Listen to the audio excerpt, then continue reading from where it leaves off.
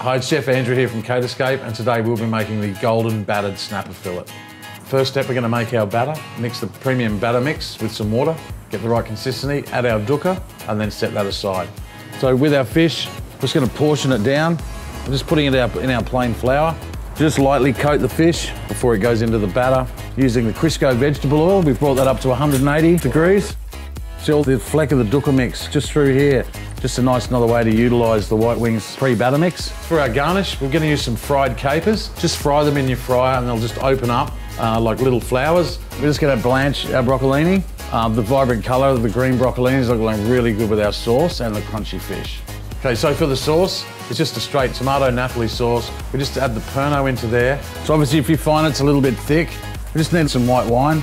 So we'll just let the sauce simmer down now, and then we'll just go and get ready to plate up the fish dish. We're going to put down our tomato and Pernod sauce. We're going to nestle in there our warmed broccolini, and we're going to top with our pieces of battered fish. As you can see, we're just going to serve with a nice wedge of lemon and some fried capers.